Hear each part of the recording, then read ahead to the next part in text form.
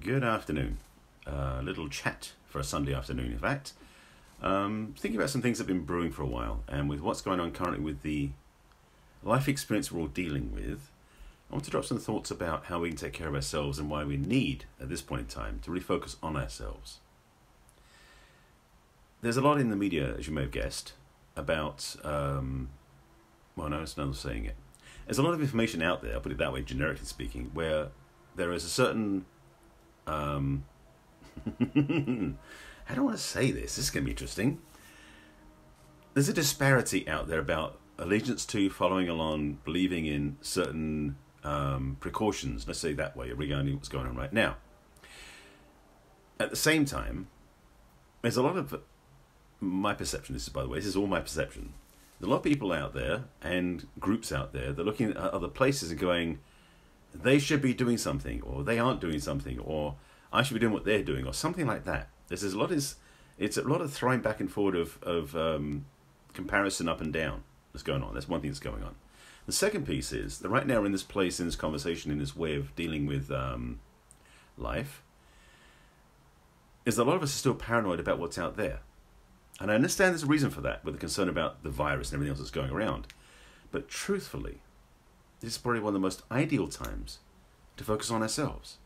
And I mean this, and I'll tell you what I'm meaning by that in a moment. I'm jumping ahead of myself. But recognizing the fact that this is a lot of time for many of us, now I won't include myself this way, I'll explain that in a moment too, where you're basically being, in a way, forced to be incarcerated in your own space. I know it's called self-isolation or social distancing, all that sort of stuff. And by the way, I have a big issue with the term social distancing, because it's not social distancing, it's physical distancing. Because you can still be social from 6 feet away, and especially over social media. So social distancing is a term I don't necessarily agree with. But what I do want to speak to is this understanding that we have this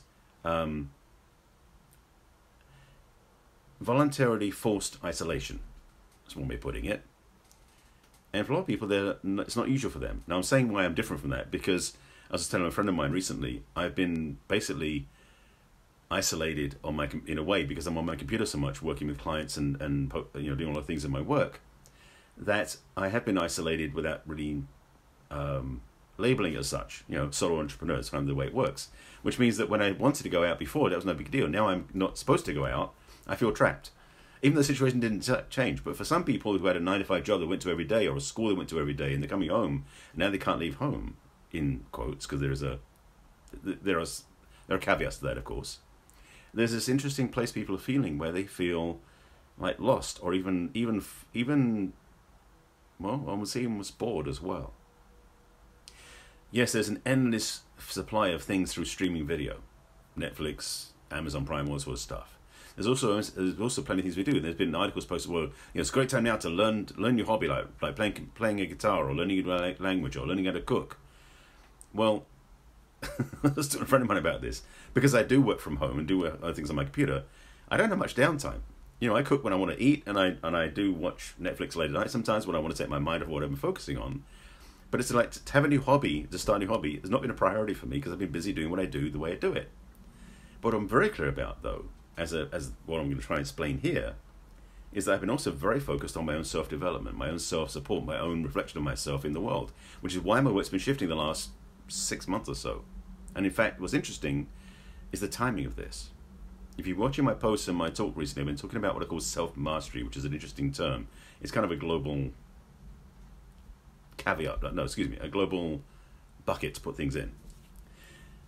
And for those of you who know me, I've been known as the Love Doctor for many years. I'm a relationship coach. I help women find love in relationships. It's been a primary focus of mine. But underneath that, for the last 10 years, more than actually, has been this desire to help my clients learn to love themselves first. And I've got self-love meditation, all these things I've created, because for my clients, bringing them back to themselves first is the biggest step towards having a healthy relationship with anybody else. Period. That's, by the way, a bullet point you can write down somewhere. Until you have a healthy relationship with yourself, you won't have a healthy relationship with anybody else. That's a fact of existence. So there. So I've been calling this term self-mastery because I'm realizing my work goes deeper than that, and also more independent of relationship conversations. I've been finding myself really pulled into conversations that are helping people re-empower themselves, to realign back to who they are, and to really understand that when they start tuning into their own heart and their own understanding of who they are, life starts to change around them. You know, one of the teachings, and in fact, part of the title today I talked about was in the title is something else I quoted from Reverend Michael, who from his sermon this morning I was watching online, because we're not going to agape now because that's all, you know, distancing stuff. Anyway, the piece I want to speak to though is that we are in this paradigm now where how we express ourselves in the world has to start with who we are. The world around us is very much no longer about comparisons, because we're all at home. I mean, you can change the backdrop of your videos or your pictures and stuff. Your selfies get improved, but that's a loser's game. It's really about connection, because now we're in a place where connection means a whole different thing than it did before. Connection to yourself first. Again, I'm going to keep going back to self-support first. And connection to other people is no longer something you just got somebody and hug them and say hi to them. A friend of mine posted, I saw earlier, she posted something about, you know, for those people who hug, this is a really challenging time, and I agree with you.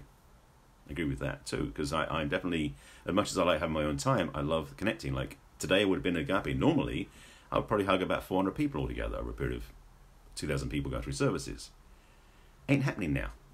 It's isolating. So, what to do in the meantime?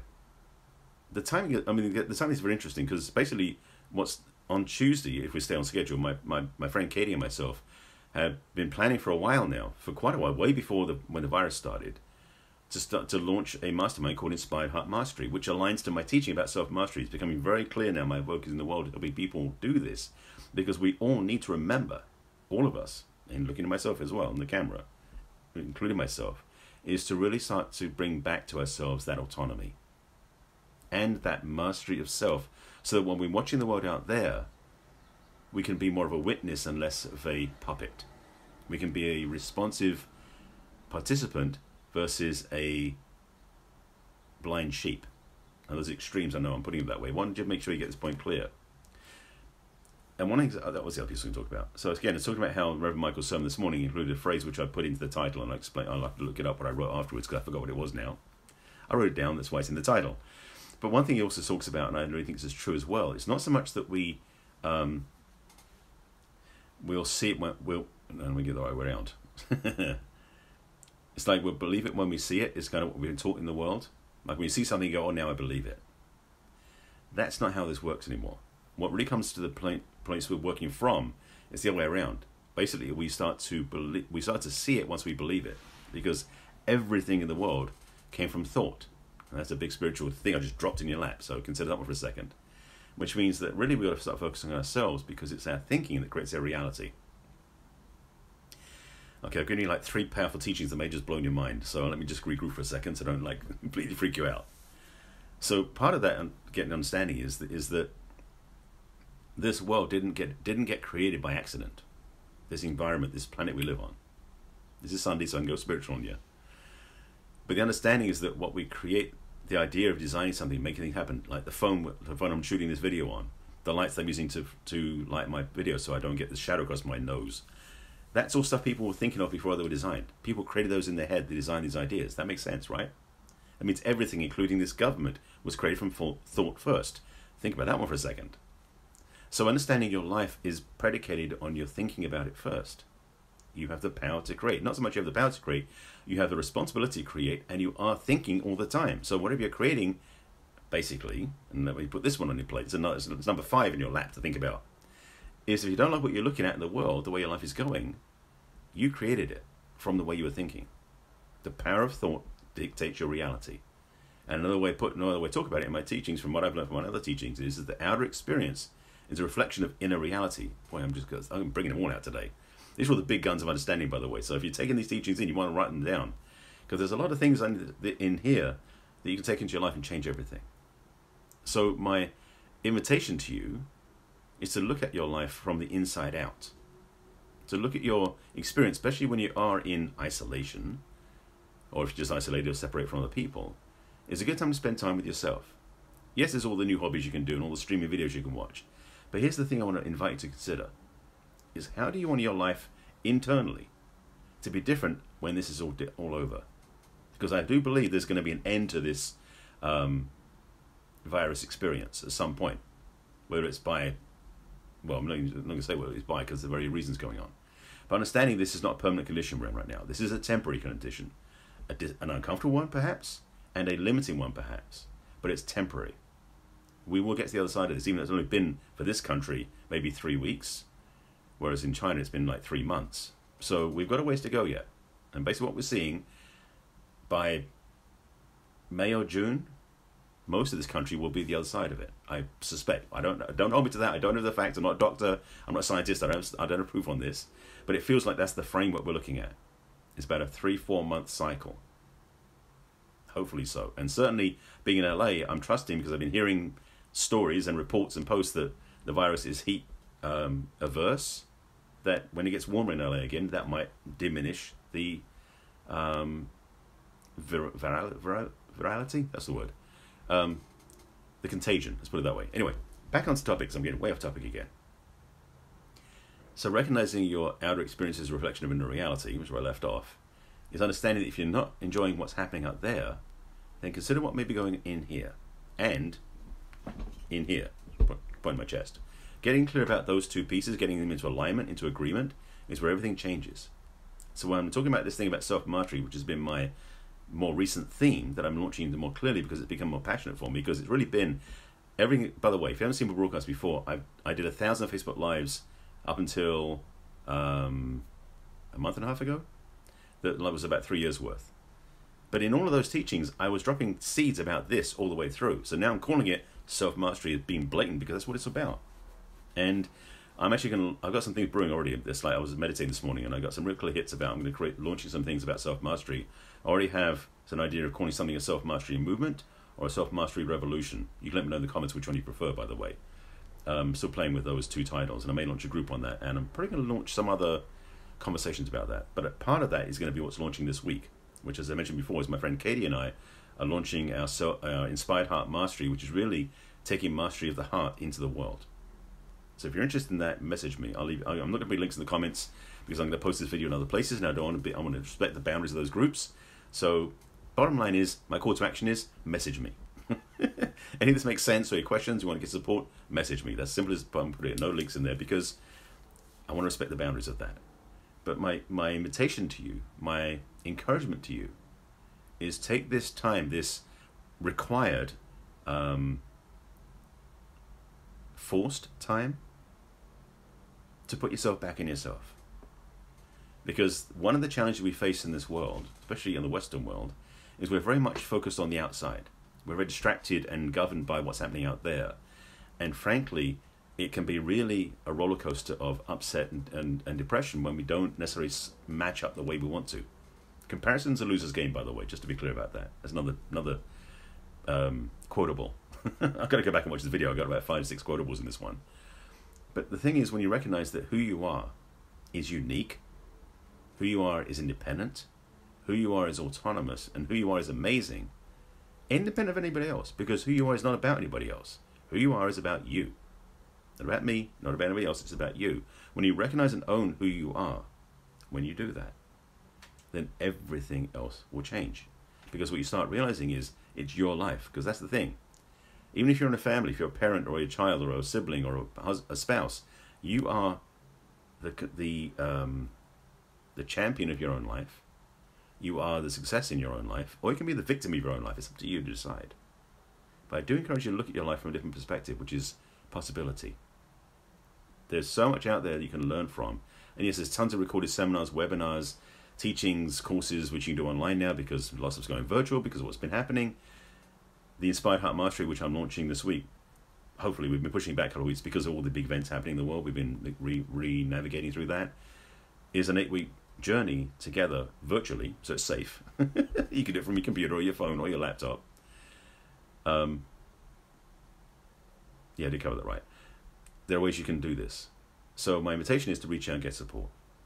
If it's from me, great. If you're watching my video, thank you. If you do want to reach out to me, message me on social media. If you are looking for somebody else, go do that. But find what aligns to you. And more important than anything else, find inside yourself what aligns to you. What do you want to bring to the world now? Because if anything, this is a good time to look at what you want to bring into the world.